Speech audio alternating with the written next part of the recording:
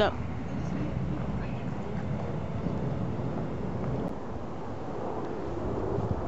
Fill me in, officer. There are currently no witnesses. We're still looking into that. The victim's name is Angela, 25 years old. Her body was found this morning by a neighbor going to work at approximately 5 a.m. Apparently not many people pass by this neighborhood very often, so it's estimated that the victim was killed sometime during the night. What evidence has been found? We have found this snow and some lighter fluid. It is suspected that oil was used to burn the victim's hands. We do not know what the gun means.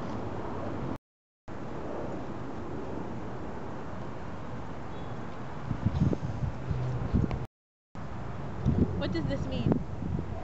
We do not know yet. It was left on the victim's body likely after the murder. Take this back to the lab for analysis.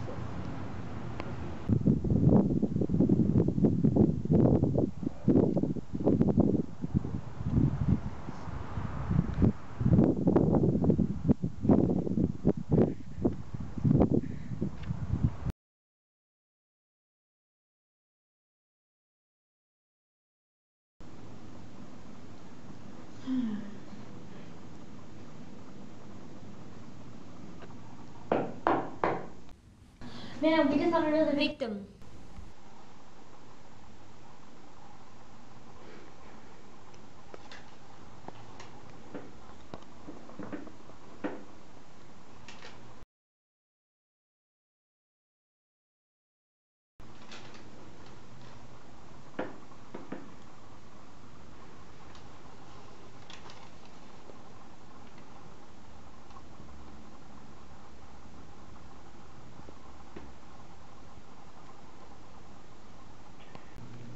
We found the victim's identification. Her name is Angelica, 30 years old and single. She was on vacation, was staying at this hotel. An employee found her during her shift, and the others are taking her single right now. Angelica was killed during the same time frame as the other victims. This is the same note. Is there any other evidence? No, ma'am. The note is the only one. His actions seem to be getting much more violent. The rate at which he's killing is getting faster, and it doesn't look like he's slowing down at any time soon. Call Detective Lawrence. We're going to need as much help as we can get on this case. Yes, ma'am. Hello, Detective. I'm Sheriff Deanna. How are you doing? Thanks for coming all the way out here to help us with the case. We really appreciate it. No problem. So what you got so far? Second victim in 5 days. This killer seems to have assassination with fire. Each victim has been burned, and there's been a note left at every murder. A no? Yeah, here.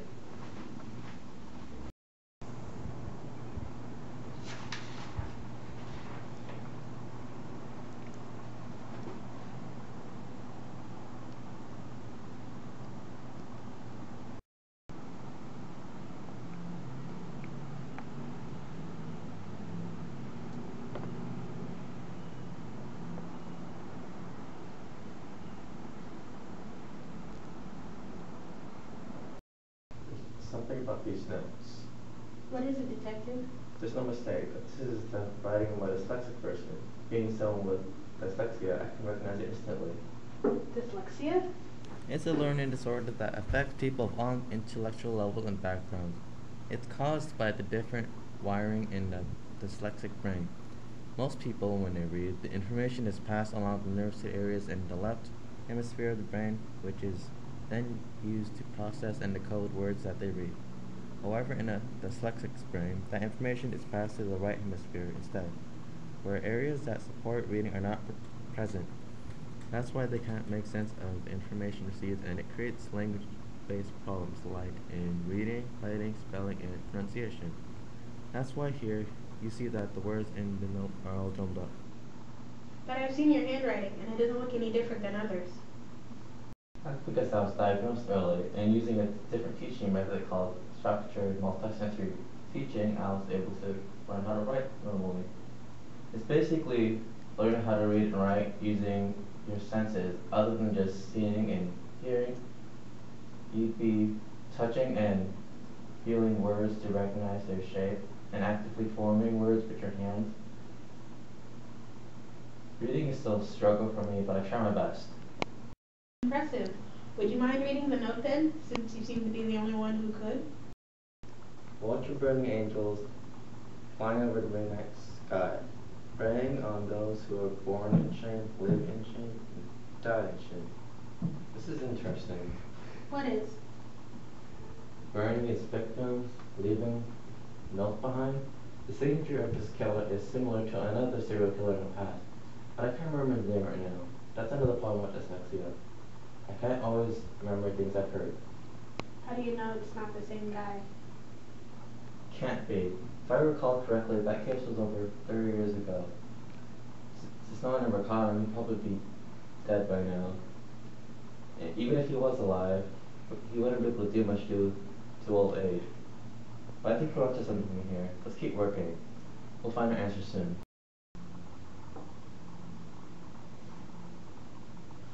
What is it, ma'am? What's wrong? My daughter, she's missing. You've got to help me. Ma'am, please have a seat.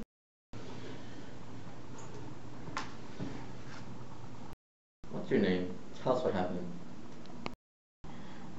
My name is Josephine Devalsk. Both my husband and I were supposed to pick up our daughter Angelise after school today, but she wasn't there when we arrived. She's not the type to go somewhere without telling us. So we got really worried after we called and she didn't pick up. But finally, after 2 hours of constant calling but no answer, I couldn't stand it anymore and had no choice but to come here. Can you tell us more about your daughter, Mrs. Devalsk? Like any other 17-year-old girls except for her dyslexia. Because of it, she gets picked on a lot at school. Almost graduated from high school, yet still having trouble with reading. No one understands the pain she goes through. She's called stupid by some of her classmates at school almost every day.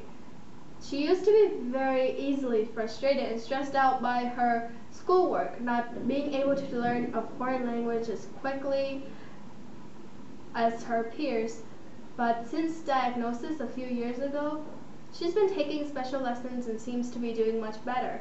She's learned to do most of her writing on a computer to avoid spelling mistakes, realizing that she's not as stupid as some of her classmates have made her out to be. Her self-esteem has increased as well, and she's just a really sweet and smart girl. Mrs. DeVos, did you say your daughter is dyslexic? Yes. Is there a problem? No. No, of course not. I'm just confirming the information. How did you suspect that your daughter has dyslexia?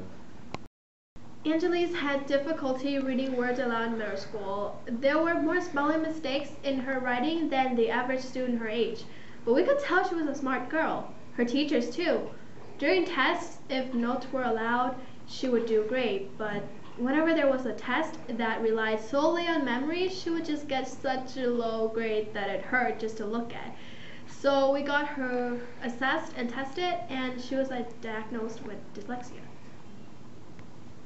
All right, thank you very much. We will take the picture of your daughter and the information you've provided us with to work on finding her as soon as possible. In the meantime, please wait outside and we will update you with more information.